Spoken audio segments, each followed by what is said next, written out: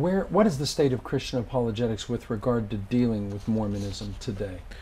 Well, back when I wrote my book in 2000, when I wrote The Mormon Defenders, there was a crisis situation, supposedly, having to do with this, and there were two scholars named Carl Moser and Paul Owen who were issuing a clarion call, and they had written an article for one of the major scholarly magazines, and it was titled, very provocatively, Losing the Battle and Unaware of It, something to that effect. That's a paraphrase of the title.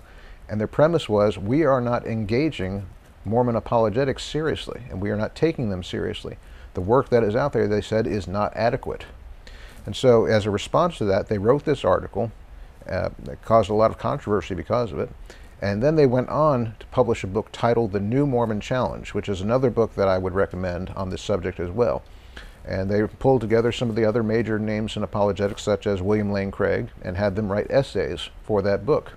And they actually released it just about the same time I released my book. And in fact, it's kind of funny because I was going to name my book The Mormon Challenge until I found out that they named their book The New Mormon Challenge. So I quickly changed my title to Mormon Defenders. But that book came out and it did okay. It's sold all right, but it's somewhat quieted down since then. I have not heard a whole lot about them lately in the last 4 or 5 years. And I have not seen really any new materials come out addressing this subject directly. There's a couple of traditional books. Well, as we conclude, maybe this is a question that would help us in other areas. How do we draw a line between being tolerant and loving and gracious in our manner, yet uncompromising in the message that we declare? I think the standard phrase of love the sinner, hate the sin comes into somewhat in play here. What I have always found it best to do after a certain time, when I've picked up sources like Hopkins, is I do not use their names after a while. I simply use the arguments and I put those into a different format with their names taken out. And I do have reviews available of books like Hopkins, and so that people can have that there if they happen to pick it up. But what we should try to do is go after the arguments in particular. Just don't even name the people if we can. And that way, if the arguments come up again from some other source, we don't have to worry about naming that other source again. And it also doesn't look like we're making a personal attack on somebody. Now, there are nevertheless some people who will insist you're attacking me personally even if you don't name me. But we can't please everybody. We can do the best we can simply by addressing the arguments directly. Well, you're president of Tecton Apologetics, you great internet presence. With regard to, you're dealing with skeptics and critics all the time. You're a historical apologist. How much activity on your site is related to Mormonism? I would say right now, actually maybe less than 5% of the articles have something to do with Mormonism. I was asked to look into Mormonism after some time by a young lady who had been attacked by a skeptic online. And she said to me afterwards, well, you know, I liked the way you handled that skeptic. Can you also look into this on Mormonism for me? At that time, I really didn't have an interest in Mormonism, but I said, well, all right, I'll look into it a bit. And I realized some of the arguments that I was using to defeat skeptics had some application for dealing with the Mormons as well, because there were similar interpretive issues. There are many atheists who will appeal to these passages that we talked about for God the Father and say, see, the Bible thinks God is a human being. So some of these same answers came in handy talking to the Mormons as well and their claims.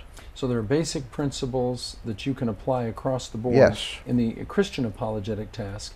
So we love the sinner, we hate the sin, we're anchored to the rock, but we're geared to the times. Yes. We have the same message, but our methods are always changing. Well, JP, I want to thank you. Your website is a wonderful source of information. James Patrick Holding is the author of Shattering the Christ Myth, The Mormon Defenders, The Impossible Faith, and you have a new book on apologetics for children. What's that called? That's right. It's for the youth. It's called Blowing the Doors Off. It'll be out November 2008. And it's put some of these issues into simple to understand language. And it's for the youth who are going off to college and who are going to have their professors putting some of this right at them. Now, this is an important point. You're really touching a market that I think has gone untouched. If we can inoculate our kids, if we can inform our children, then with these tools, they're going to be able to deal with the skeptical atheist professor. They're going to be able to deal with the person denying the historicity of Jesus Christ. They're going to be able to deal with their Mormon friends. Yes, they will. It seems like your ministry is providing a template for dealing with all of these challenges, and our youth, above all, have to be equipped with this information. That's right. The foundation has to be strong. I believe there was an analogy someone made to the counterfeit money and getting to know the real money very well so that you can identify the counterfeit. Similar process here. If you know what you believe already, it makes it that much easier to defend yourself when something false comes along. And I've heard someone in the banking industry told me that very thing, that they handle the real so that when they slip in the counterfeit, there's an immediate sense about it. So we don't have to study infinite amounts of error. No. I heard someone say a straight pool cue put next to a crooked pool cue, you'll see it every time. We do not have to become PhDs in crooked pool cues. No. And so in Tecton Apologetics, are you dealing all the time with people who are questioning their faith and are asking you questions? Yes, yes, constantly. And just this morning, I have an email in my box from a fellow who's scared to death that he's committed the unpardonable sin. I get messages like that on a regular basis. People ask questions about some Bible difficulty. I'd estimate I get 150 messages a week sometimes, on the busiest times. And you personally answer these, and do you reference your previous articles? Yeah, as required, yes. That's what I'll be able to do most of the time. With regard to what we would call non-Christian groups, do you find that these principles apply across the board, with Mormons dealing with Jehovah's Witnesses, dealing with others of different unorthodox positions? Yes, and in fact, after I finished dealing with the Mormons, I decided, well, I might as well talk to some of these other groups as well. I next went to the Jehovah's Witnesses, and because I had all the basics set aside already, it was a simple matter to just rewrite a few things and apply them to the Jehovah's Witnesses. Their view on salvation is very similar to the Mormon view, only it's more closer to salvation by works. So it's a simple matter to apply some of the same findings. Same thing on the Trinity. Their view is more like the ancient Arian heresy, where Jesus is a created being, like one of us. And just apply the same findings on the Trinity that I had earlier applied to the Mormons, apply them now to the Jehovah's Witnesses. I was able to do that with other groups as well. So there's nothing new under the sun. Ecclesiastes was completely correct in that. Nothing new under the sun. It was proverbial, but it's still true.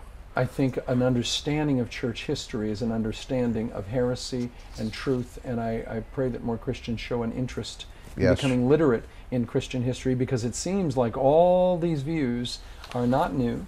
No. They're old, warmed over theological hash, repackaged and presented afresh in our culture. But it seems as though these are the same issues that the early church dealt with. Yes, it is. In many ways, it is. Some of the same. There's only so many ways you can mess up the Trinity. There's only so many variations. I mean, you might be able to add maybe add an extra one in there. I don't know. There's a cult out there now called the World Mission Church of God. Have you heard about that here? They believe that there's a God the Mother. Holy Father, Mother, God. Well, they're covering all the bases. They're covering all the Father's Day and Mother's Day. You've got to buy something. There you go. Now, we're going to be doing a program on the Trinity. In fact, our viewers don't realize we're going to be doing that in the next 2 hours. But I think we'll get into more depth with regard to the distinction drawn between Christian Orthodoxy and so many other unorthodox groups. Thank you so much for joining our program. Again, Tecton Apologetics, James Patrick Holding. Go to Google, type in his name. His books are wonderful. They're refreshing. Shattering the Christ Myth, The Mormon Defenders, The Impossible Faith, Blowing the Doors Off, and you have a book on the reliability of the New Testament documents. That's in process. I'm looking to get that released maybe April 2009. Do you have a title? Possibly Trusting the New Testament. We'll think about that. Trusting the New Testament. All wonderful topics, and all of your Bible questions, strange Old Testament laws and ritual purity laws, and all of the funny questions your skeptical friends will bring up. Go to JP's site. I think he's typing 24 hours a day, 7 days a week. I'm not quite sure he's human. Yeah, he looks pretty human, but the man, the prolific output, I don't think there's a question you could come up with that he has not addressed in a 20-page article. So go to Tecton Apologetics, and we'll see you next time on the Veritas Forum.